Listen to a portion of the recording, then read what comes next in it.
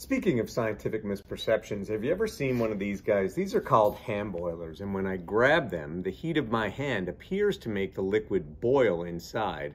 Let's talk about that, and we'll use this red one because it shows a little bit better on the video. When I grab the ball, the liquid all moves to the other side and appears to be boiling. Is it really boiling? It's definitely not boiling.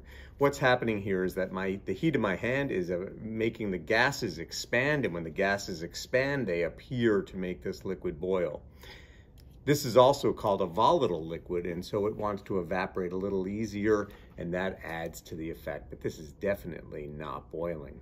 And when you read about these things in textbooks, this is called Charles' Law, but it sounds so dull, dry, and boring in a textbook. This is Charles' Law at play.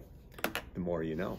By the way, if you're still with me, you might find it interesting that here in northern Vermont, I needed to use a hairdryer to warm up my hands this morning because I couldn't get the hand boilers to work. My hands were too darn cold.